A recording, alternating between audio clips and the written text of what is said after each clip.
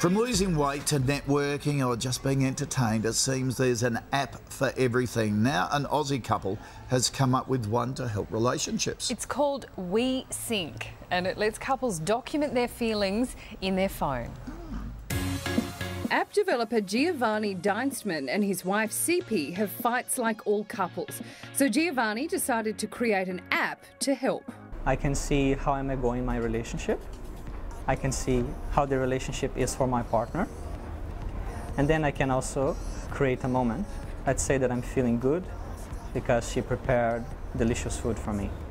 I'm going to give her 2 brownie points because that's great. You make a reward or present for your partner. The more points you get, the closer you are to the reward. There's also the moods feature, where I see how I'm feeling and how my partner is feeling. I can simply ask her, how are you? And see analytics about the relationship. She had a tough day. I should get her something. Got you some sushi. Thank you. You get 2 points for that. Both say it's helped their relationship and they're now sharing it free with the public. These small moments would just pile up and become a bigger issue. So yeah, now it's not that anymore. We have been married for 5 years and it became obvious by time like how much the small things that are said, the small things that are done or not done, how much it matters, how much it influences how we feel about our relationship. And just using this tool to always be on top of that has been great for us.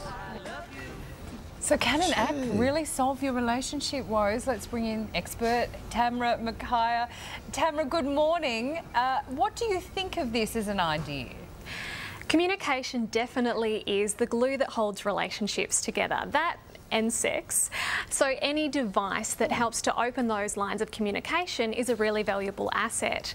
That said, I believe the most healthy relationships are those where both people in the relationship are actually doing loving gestures on a regular basis and spoiling each other for no particular reason, regardless of whether they're happy or sad. Also taking the time to make a conscious effort into really understanding what's going on for your partner. Okay, so talking and sex are the foundations for a good relationship.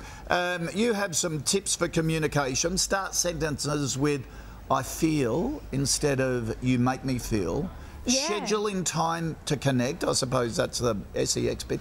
Ask for what you want and use the love sandwich approach. Now, just tell me about this love sandwich. Is it okay for this time of day? It is, absolutely. Okay.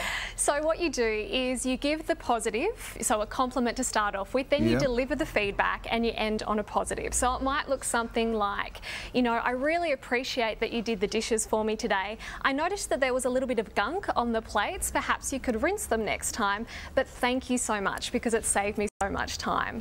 Oh, that's good. All right, so how do you actually go? It's all fun and well to say schedule connecting time, but how do you actually do that? You make sure that it's a priority. So just like we make time to go to the gym, we have set hours for work, we actually make our relationship that priority because it's our relationships that nourish us and that filters out into all areas of our life. It's what makes us happy and healthy. So you sort of build it into your diary, do you? Absolutely, because why would you ever want to not have your relationship as your priority when that's the person that essentially you're probably going to spend the most time with? Yep, I agree. You're right. Wednesday night's a big one for us. Good advice. Scheduling. Thank you, Tamra. Pleasure, thank you. Good advice there.